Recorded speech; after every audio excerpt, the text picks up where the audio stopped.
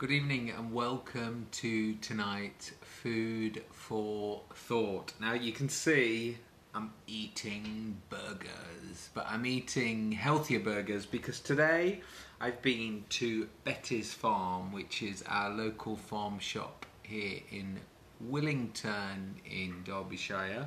And what I bought from the freezer section is these lentil burgers. Now they weren't in a packet because it's like a pick a mix thing where you pick things out the freezer and you put them into a bag. So if you have a look at the ingredients of these lentil burgers, it's lentils, some vegetables and things like that. So most of the ingredients are on the zero food list, zero heroes.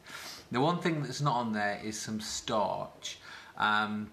So what I'm going to do is just give these a couple of points. I don't know officially because I haven't got the ingredients, as I said, because it's kind of a pick and mix thing. But I will post the little leaflet with that were there. These were 99p. I haven't tried them yet, so I will give them a little bit of a try in a moment. And what I've served them with, hi Gloria, welcome to the live video. Remember the cauliflower rice I told you yesterday? I've made that peeler rice, so all I've done is fried off that cauliflower rice. So this is a 0 point recipe in some cooking spray.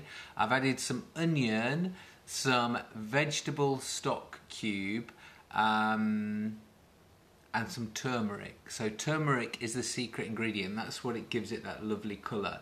And you can see those look delicious together. So let's try. Now obviously it might be a little bit dry, so I'm also spending a couple of my Weight Watchers points on this small tub of hummus. So hummus will be really nice with that burger. But what I want to do is give this a little try because it smells nice. Just have a little look at the consistency. You know, when you go to barbecues, when you're eating out, it's really important, you know, to give yourself your version of what everyone else is eating. Let's give it a try.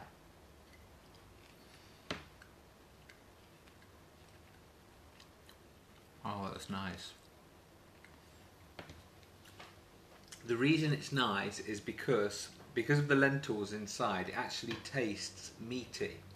So remember how I got from Asda, have a look at the consistency.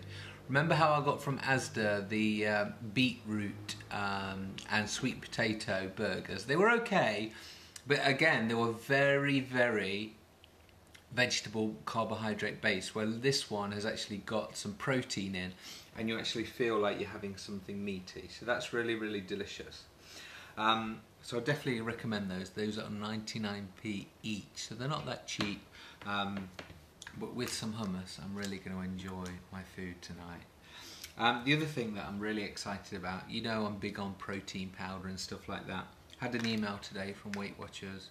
They've released their very own protein chocolate bar. I'm so excited. I messaged Diana straight away.